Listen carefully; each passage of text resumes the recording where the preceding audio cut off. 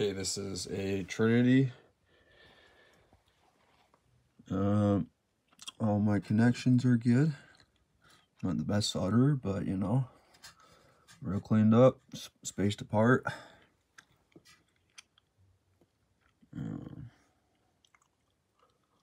see here, we got the JR Programmer V2 working.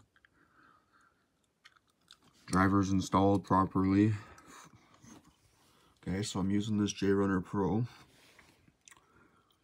About right now, I come into a few bad blocks, which I don't know why. Right here, and then another thing is when it dumps my first NAND, it automatically from retail goes down to glitch 2 for my second, but then somehow the NANDs are the same.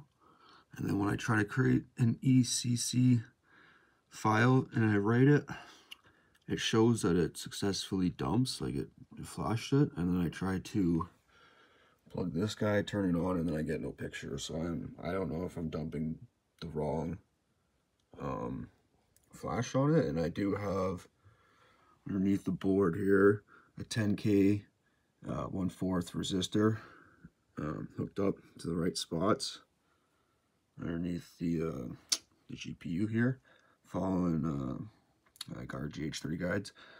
And I checked the soldering, I resoldered it so it's on properly, taped it up, rerouted it. Yeah, so I can't figure out what the fuck is going on. If anyone's got an answer, please help. Thanks.